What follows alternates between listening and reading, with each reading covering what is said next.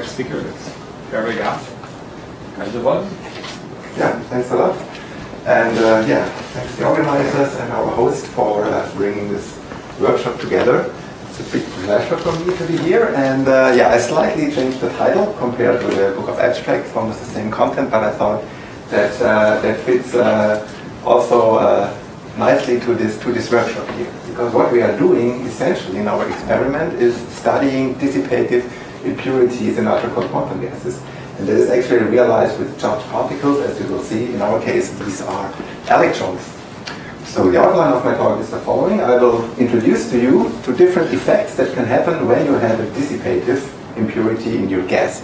I will show you how this can lead to quantum dynamics in a Bose-Einstein condensate, a special transport property that we have analyzed at the tunneling junction, and that will be important to understand the main part of this talk, which is the defect-induced incoherent and superfluid transport. And that shows you that also when you have a dissipative impurity, you can observe coherent effects, provided your overall system still is coherent. And if time allows, I show you some alternative interpretation of these results at the end of this talk. So the overall idea of this work in our group is that we want to tune and engineer the environment to steer many-body quantum system. And there are various effects or things you can do. For instance, you can prepare certain quantum states. You will see an example, simple example for that. In general, if you have an open quantum system, the dynamics can be well an attractor dynamics, which leads you a nice way to reach the state that you want to prepare here. If you have an attractor state in your system, then it is at the same time the mechanism that stabilizes your quantum state, because if you deviate from the state, you can come back to the state. If you have a small perturbation on that, you will see our dissipative impurity will lead to losses, and if you combine losses with gain, you are in the world of non-Hermitian Hamiltonians, where you have imaginary parts in your effective Hamiltonian descriptions. Another important aspect in open systems is the appearance of phase transitions that you can observe there. And generically, when you have an open system, so in our case, when you remove something from somewhere, you typically induce a transport, and this talk will be about these transport processes, or some of the transport processes that you can observe. Now let me start with what our main dissipation mechanism is, and this is local particle loss. If you consider a 1D system, here atoms tunneling in a 1D system, a leaky optical lattice, then you can describe this with a master equation approach. Here you see the time evolution of the density operator, which has the coherent part, and here it is coupling to the environment, described in this Lindblad form here, where you have certain operators here that act on your density matrix. In our case, so in this particular case, where you remove particles from certain lattice sites, these operators are nothing else than the annihilation and creation operators for the boson at each site. And the rate that you have here is the loss rate, so that's the speed with which you remove these particles. And it has been on theory side, considered in several publications here. You will see examples for a modification of this scenario later on, but we will also study the continuous part of it. So if you have a bound system, and that can now be a Bose-Einstein condensate, for instance, and you have a local impurity, and this impurity just gives you losses, then this will be the appropriate form. And compared to the previous one, you simply replace the annihilation operators with the field operators, and then you have the open system description of that. And if you have now many atoms, as we have in a Bose-Einstein condensate, then you can make a mean field approximation of this. And if you do that, you end up with this equation that describes then your Bose-Einstein condensate here. And you see, you recover the Gross-Pitayevsky equation up to this part here with the kinetic energy, the external potential, and the interaction energy. And what is now new, if you have local losses, is that you have an imaginary potential. So that's the effective result of this. It is the strength of the potential is directly given by the loss rate and how fast you remove the material from that. Let's briefly discuss what an imaginary potential can do compared to a real potential that you all know. That can be simply studied in a 1D model, where you put a complex potential area here that has a complex amplitude which means physically, if that is right, what I told you, there are losses in this region of space from 0 to d with a certain strength, and no losses here and here. And if you just write down this Schrödinger equation with its imaginary potential, you can solve it with a potential, with a normal ansatz, but the wave vectors that you include have to be complex, so they can also become imaginary to describe a damped wave. And then you get, if you look at such a scattering experiment, you have an incident wave from one side and you get a reflected and a transmitted wave that you know from the conservative part, but you also get some missing probability, which is the dissipated part of the wave function. You can calculate the amplitude of all these three contributions, independent of the strength of your losses, so how strong the losses are. And the blue one, first of all, is the transmitted one. That goes to 0, which is certainly not at all surprising. Already a bit more surprising is the red one, that you get reflection here. But at the end, it's a wave phenomenon that you can observe here, right? There is a wave traveling from here in an area where there is absorption. So in the language of electromagnetism, you would say there is no impedance matching here, so and then there is always a reflected part here. And that's what you see, that's the red part here. And for us interesting is the green part, and that is the amount of atoms that you remove, or the amplitude of the wave function that is removed when it enters here this interaction area here. And you see this has a local maximum, and then it goes down. And interestingly, in the limit of infinite potential height here, the green curve goes to 0, which means that if you have infinitely losses, then this imaginary potential barrier acts exactly in the same way as a conservative one, the only result being that there is a boundary condition for your wave function that then has to be 0 at this transition. And the dashed lines that you see here are the corresponding calculations for the conservative potential barrier. So you see, an imaginary potential is not so special, but it has this particular additional branch that can occur, and that will become important later on. Now, what do we do in the experiment? I told you we make a dissipative impurity, and we do this by local losses. And the local losses in our case are realized by an electron beam. There's a focused electron beam, high energy, 6 keV. Whatever the electrons hit is removed from the sample. So it's a pure loss mechanism.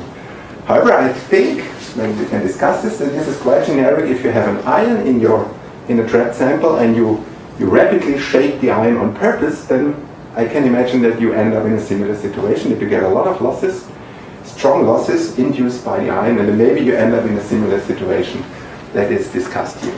So we have this electron beam, which comes from a commercial electron column, and the electron beam does two things. So first of all, it removes particles.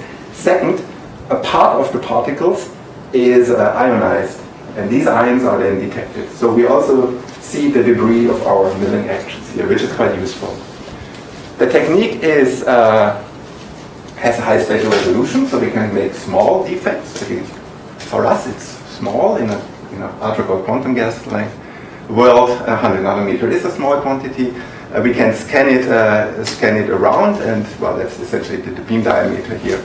It's single atom sensitive because we get the signal from every atom, not from every atom, but from the single ions that we produce.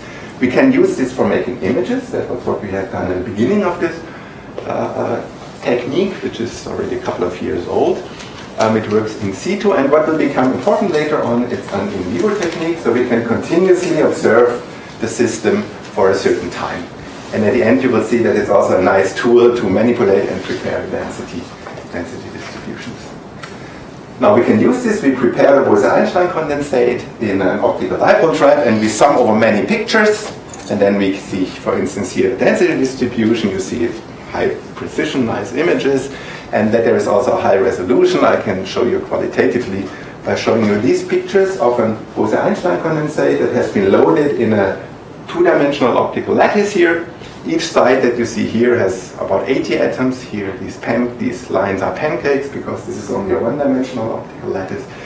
And you see that we can not only resolve the lattice sites, but we can also remove atoms from lattice sites prior to making the image. So this is the technical part of what we can do. Now let's come to the physics, what we want to study. The first one is now quantum xenodynamics in the Bose-Einstein condensate. The basic setting is quite clear. We want to create a dissipative defect, so a local loss in an ultra-cold quantum gas. Here it's a Bose-Einstein condensate. Now if we look at the signal over time, then we see that, so what is plotted here is time, and here ions per microsecond. This is the rate of material that is removed from this point here. And this rate first goes down, has some transient dynamics, and then enters into a steady state. And you can imagine this steady state has a balance between what you remove from here and what fills in from here and from here. Because at the end you have a very small defect here, 100 nanometer, and the whole cloud has a dimension of 80 micrometers, so it's about not 1,000 but 800 times larger. So you have a lot of reservoir size, and that allows you to observe this steady state here. But I should mention that maybe at the end of this room here, the signal is also to zero, because you remove the particles, and at the end they are gone. Now I told you that a local loss should be described by an imaginary potential, and that can lead to reflection of the wave that goes into the potential. We have studied this by looking at the overall loss that we observe in the first 5 milliseconds, so everything that we remove from here to here, so the integral below this curve, for different beam currents. This is now the strength of the electron beam, so the strength of the imaginary potential. This is what we remove, and the free graphs are for 3 different diameters of the electron beam. And you see that for the smallest 2 diameters, you can see an increase of the signal, and then the signal goes down. And this is the effect of the imaginary potential here. You can see it also here, and here it's maybe no longer really visible within the arrow bars. Now, the description, the orange curve that you see here, is a direct modeling of the time-dependent Grasspitayevsky equation, where we put here the imaginary potential here. So you see that the imaginary potential in this mean field picture is a good description for this loss process. Now there is one additional thing I would like to tell you about this, and this is, if you look, we just take one of those curves here, we can divide it into 2 parts. Because the beam current here can also be converted in a central dissipation strength, so this is the value given in kilohertz, and then we can draw another line, roughly, let's say, this is the blue dashed line here, and that is the time scale which is given by the interaction of the BC. So it's a chemical potential in our case, and that tells you what is the strength of the unitary dynamics. And when you are left of this line, so it's a more qualitative argument here, then the H here, this is the chemical potential here, so what the quantum physics is doing is much more important than this one here, because the time scale for this is smaller than that, and this is why the unitary dynamics dominates. And on the other side here, when you want to see this effect that the reflection sets in, you have to overcome with your dissipation the coherent dynamics in the system in order to observe that, and here the non-unitary part dominates. So whenever you have the problem of seeing dissipation in your system in the one or the other way, it might be worth considering the situation where the dissipation is not as strong as the coherent dynamics, and you might still see some unitary dynamics, and I will show you an example for that at the end. So I also show you we try to image the hole that we do, and I show you this was just a line scan taking after we have drilled a hole with the electron beam here. So this is roughly the electron beam. This is a density scan through the BEC, and here you see the hole. And I just want to point out we also have some numerical simulations here of this Grasspitayevsky equation, that you see that there are some wiggles on that, so it's not only just a simple hole, but it has some structure. And I will use this argument at the end once again. Now, in the second part of this talk, I will again consider a dissipative impurity, but now it is sitting on a discrete potential. It's a one-dimensional optical lattice, and each lattice side consists of about many hundred atoms, so it's a pure mean field problem here, and because the BEC looks like that, and the lattice goes in that direction. We have a stack of pancakes in this direction.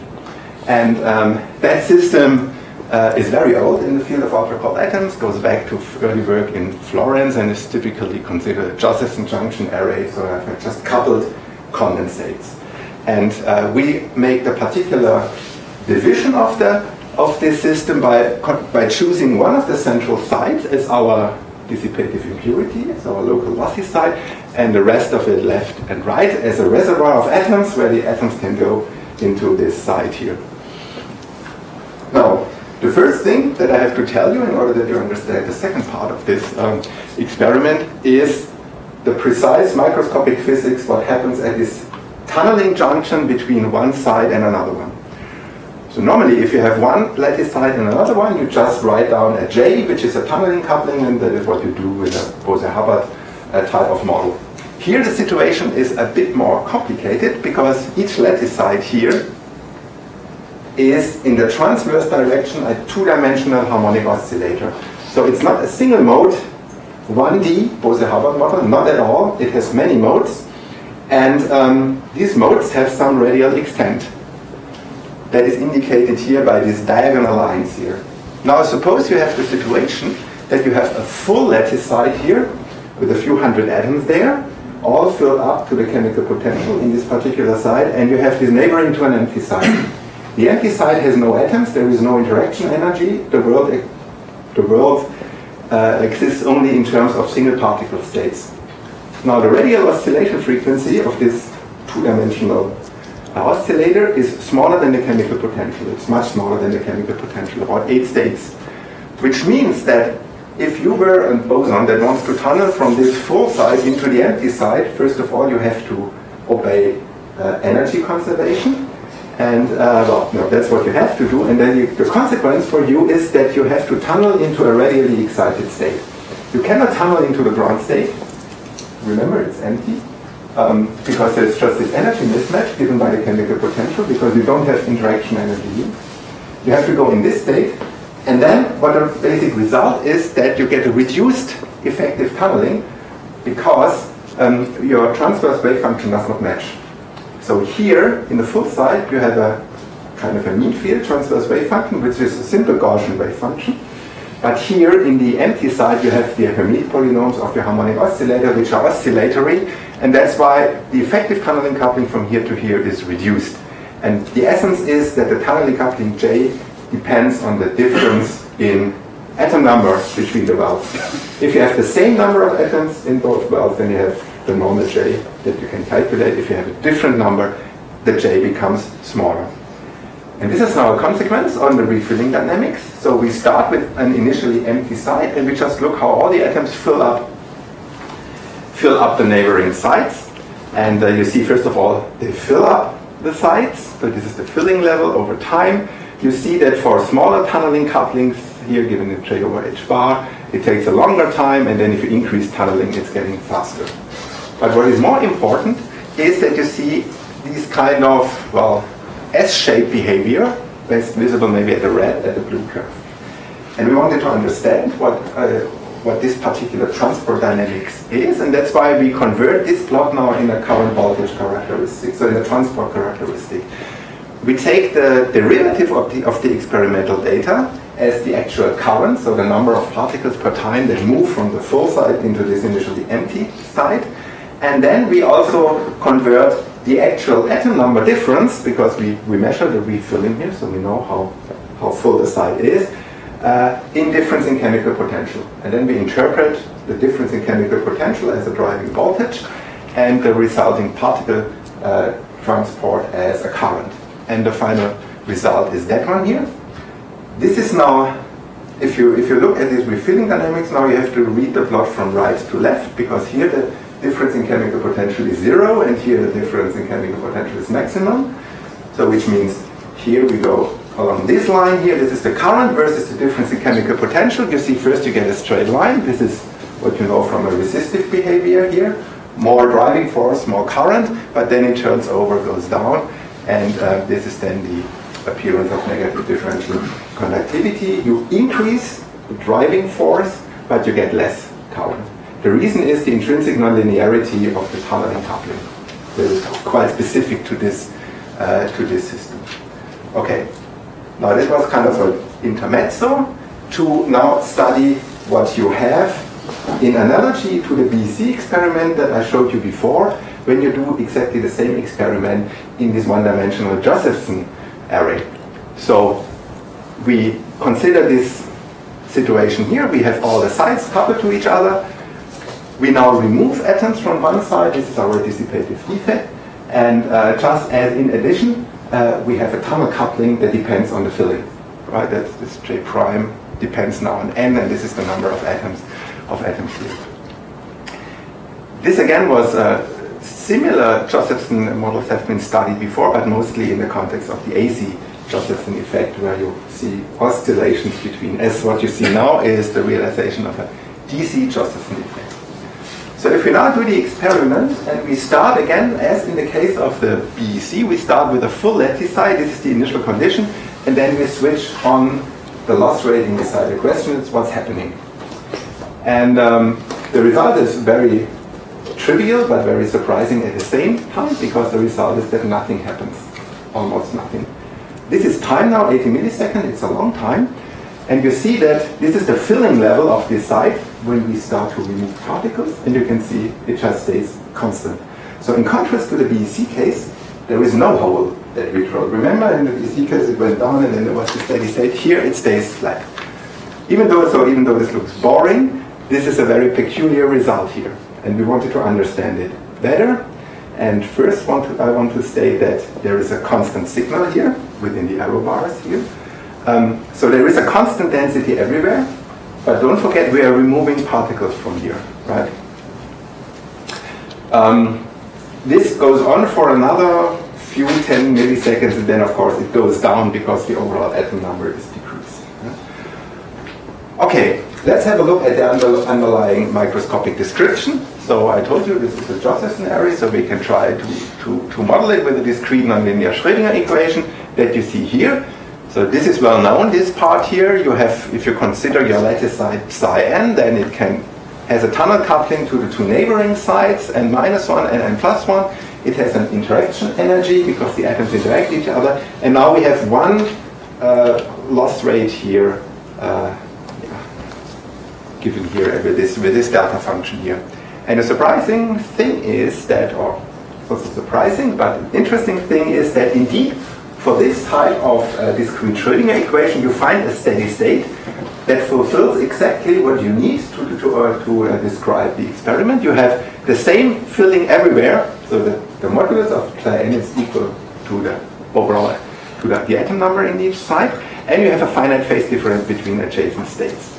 This is then a superfluid state, obviously, and it reads like that. That's the explicit solution for this steady state. And you see that the phase difference that you need in order to create the two Josephson flows from left and right is exactly depends on the loss rate gamma. So if you change gamma, you change the phase gradient and you adjust this superfluid current. You can also think of this in terms of a band structure here, in a single particle picture here. Initially, all your atoms are here at rest in the center, so you have no quasi-momentum. Now you start to remove atoms from the center. You get two input flows from left and right, and the group velocity of them simply depends on your dissipation rate. So the theory supports what you observe in the experiment. Now we observe here obviously a superfluid transport because we do not have any difference in chemical potential. We have the same feeling everywhere. Nevertheless, we see a motion of atoms. So that is superfluid flow here, and we can first test how long this superfluid flow survives. So what you see here is an increase in the dissipation rate gamma, so stronger and stronger loss, and this is the filling level. And you see that up to a certain critical value of gamma, we always observe the same behavior. It remains full, and then it suddenly drops down here. So there is a breakdown of superfluid transport somehow here. Now let's first also extract the current voltage characteristics, because when we look at the steady state, we can say that the change in atom number in this central site is given by the number of atoms that you remove minus gamma times the actual number that you have plus the current that flows from the side here. And in the steady state, this is 0, so you directly get the current that goes into the side. And now we have the current that flows into the side, and then we can also measure the difference in chemical potential by just looking at the difference in atom number. If the atom number is the same, we say the difference in chemical potential is 0. And you see that for all these points here, the difference in chemical potential is 0, but we see a current, which pile up to this here in this current delta mu, current voltage characteristics, and then you see the other points down here with a finite difference in chemical potential, and it tells you that this is actually the same type of current voltage characteristics that you can also measure in superconductors. It's not so surprising because you have a superfluid, so you remove particles here and the superfluid can just flow without friction into that defect, and this is what we observe here. But there is more. Because we have an intrinsic nonlinearity in this tunneling junction, we can change the system by only changing the initial condition. So if we initially empty this side here, then we see some dynamics like that. This is now a single trajectory over time. This is the filling level of this side here. So it goes up to a certain point, and then again there is a steady state. Now there are several possibilities. This can fill up completely up to the upper part, and then you end up in the same situation as before. Then the initial condition is not important. However, you can also find situations like here, where for the same dissipation strength, the final steady state, these are two trajectories here, really depend on the initial condition. And that is a intrinsic bistability in the system, then you can observe, which has its origin in this atom number dependent tunneling coupling. So here, if we just look at this part here, for this dissipation strength here, we can say that here, the superfluid response is very strong, and the loss rate does not manage to make a defect, to make really a density there, because the superfluid transport prevents this. But when you already have an empty side here, you have no superfluid transport anymore, because you have a difference in chemical potential. The atoms have to kind of somewhere go from here to here, but certainly not in a superfluid way. And that's why, for the same dissipation strength, you can keep the side empty by just removing this little amount of atom which goes into that side here.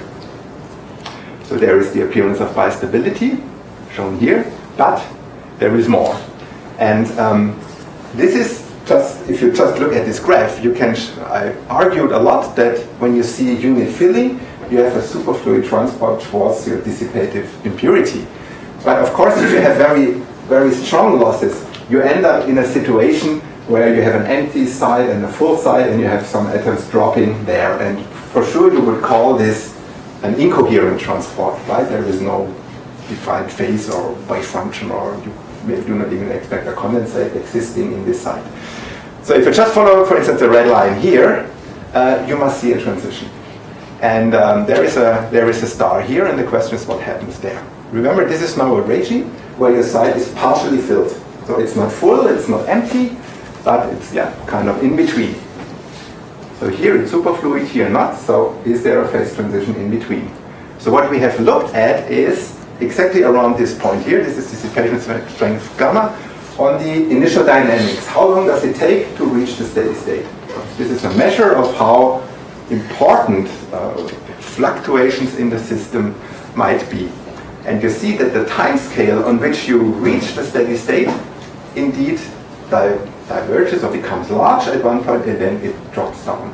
So it looks like, we have not a complete understanding of this, but it looks like a slowing down. And we speculate that this is connected to a phase transition to a Bose-Einstein condensate that takes place in this central part here. And that is an effect of, on the one hand, having the atoms want to condense, on the other hand you remove the atoms, but you have also a strong flow of atoms from the neighboring side here.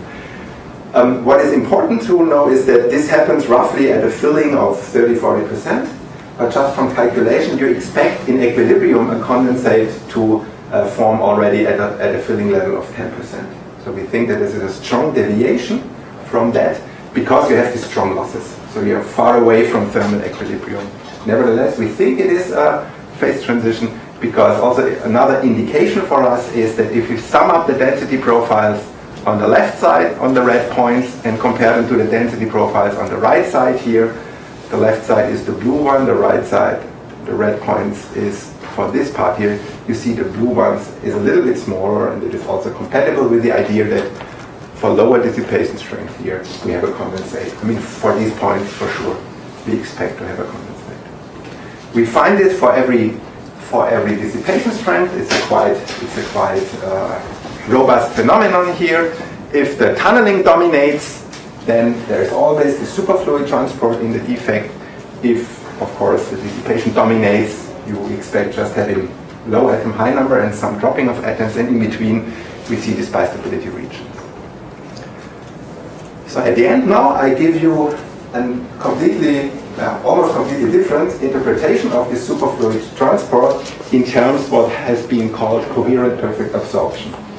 This is something that was pushed forward. We have 2 slides, okay? That was pushed forward by Douglas Stone in 2010, and he was considering the question, can you make a perfect absorber for light? So is there something like an inverse lasing process that you send a laser into some media and you can be sure that 100% of the laser light is absorbed? That is what they call in that paper the coherent perfect absorption. And they come up with this setup here, and they also have studied this experimentally with a laser slab. And it works like that. It's easy to understand from a qualitative point of view. You take an absorbing medium that you have here, and you have incoming laser radiation from left and right. It also works with only one side, but here, to compare it with our experiment, we take it now having laser radiation from left and right with the same frequency. Now you have some mirrors here and here, 2 mirrors. And now what does coherent perfect absorption means? It means that all the radiation that goes here in from both sides is dissipated here and does not reappear. So it's neither effectively transmitted nor reflected. So there is no part of the wave that goes out in this direction and in this one. And it can be realized because you can make an interference between the transmitted waves and the reflected waves. So consider now this incoming radiation from left. So you can say that after bouncing back and forth and being absorbed, there is a certain reflected part of this wave. And now consider the laser which comes from the right. After interacting here with that, there is a certain transmission of that. And if these two are out of phase and have the same amplitude, they deconstructively interfere, and at the end you are in the regime of this coherent perfect absorption. The point is that you have to match the mirror reflectivity and the absorption to the wavelength so that it works. It's not easy, so it just works for one wavelength, for instance. But it works, and they have shown that it works. Now, if you understand that, you can transfer this to our experiment here, because we have essentially a similar situation in a nonlinear medium. So we have incoming matter waves from left and right, which are given by the DC Josephson currents that we induce. And here we have an absorptive media, so we have a local loss process, and we have kind of 2, let's say, partially reflective mirrors, which are just the 2 wells. We only consider this part here. And I would just like to remind you that here we just see that there is a full lattice side here, so that there is no kind of density which goes out or which is referred to. This is also what the solution of the Josephson model tells you. But here is something different. I told you in the optics, it's not easy to make this. You really have to tune the mirrors and the absorption that it works. Here it automatically appears. We do not tune anything. We just set one value of gamma, and then we end up in a state where everything that goes into the defect is absorbed. And the reason is that this is a nonlinear system here. And this nonlinear system has some attractor dynamics, and indeed this is the case for the Josephson model, because as soon as you increase population imbalance, you induce a current which is compensating this imbalance here, and that leads you that you automatically end up in this situation here. So here the perfect absorption appears for every gamma. We are now thinking more about this type of what in essence is this? This is describing this dissipative defect very much in terms of a scattering experiment, right? And we are now continuing to think about this direction and see what we can also learn about it if we look at this from this point of view. But this is what I wanted to tell you. It is a kind of a new understanding of the same phenomenon. Okay, that was it. I would like to thank the people that are involved with that experiment. Currently, this is René Hamburger, this is Chen Xiang, this is Christian Wals, Andreas Müllers, and Jens Benari, and there are also many former group members who have been involved with that. And that's it. I thank you for your attention.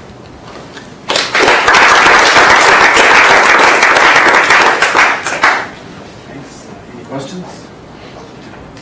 So, in the beginning you discussed these imaginary potentials. Yeah. How would an approximation is this? You mean in terms of quantum fluctuations, they kind of spoil it? For sure, we don't see anything that comes from quantum fluctuations up to now, I would say. Also, in these, I mean, if you look at this type of, where you have a few hundred or 80 atoms per lattice side here, I would still say it is probably good described with the weak field theory, as at least in the superfluid regime. Certainly it will break down if you come to the few atom limit. But if this is 5, 10 atoms on a side already,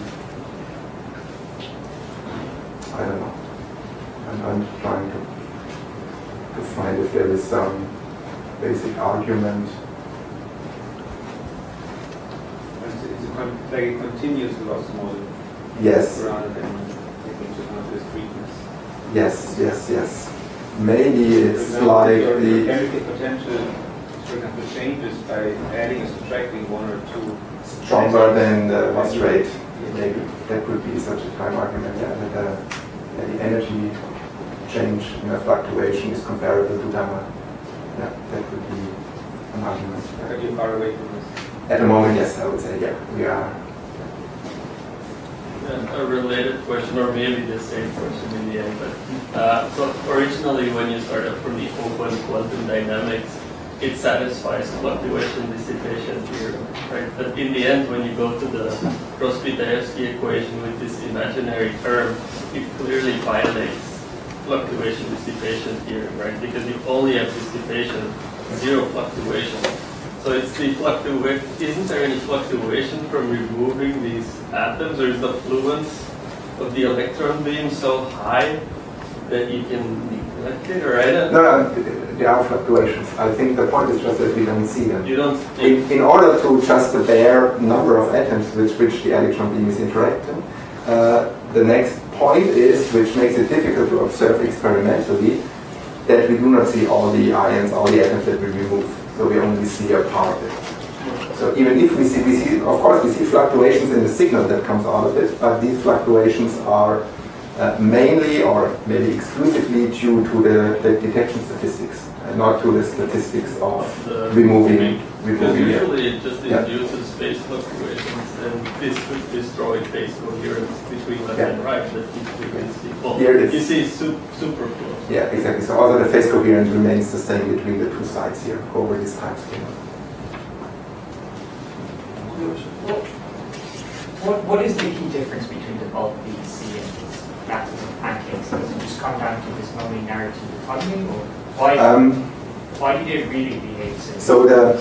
So the VC is not a perfect absorber, obviously, right? You have a hole, and you also see in the simulation of the Rossby-Dayevsky equation that you can have reflected parts. I think it's the discreteness here that makes the difference. Because so you boil it down to a very simple 1D situation, and for that particular case you can see it. And only there. I think I'm not sure if this survives, for instance, in 2D. You can think about it. 2D area removing atoms there. I don't know precisely.